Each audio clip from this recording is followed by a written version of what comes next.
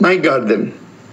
I have orange, pink, and red roses, many colors and shapes of tulips, gladiolas, nasturtium, and peonies, blue irises, lilacs, and crepe myrtles.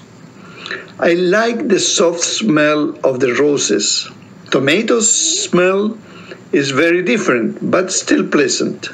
Tarragon, basil, and mint, thyme, oregano, and chive reminds me of a fresh dinner.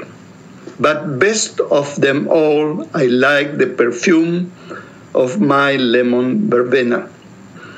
I have to take care of all. Roses get fungus and bugs. Tomato soil is dry or too wet. The deer are eating my plants.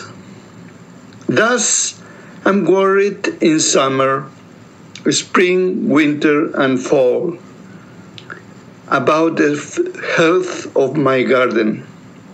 But I'm mostly worried about the Garden of Eden, that is earth, our home.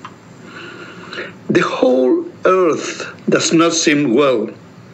Same thing for the undersea's garden, the deep underground, and the sky.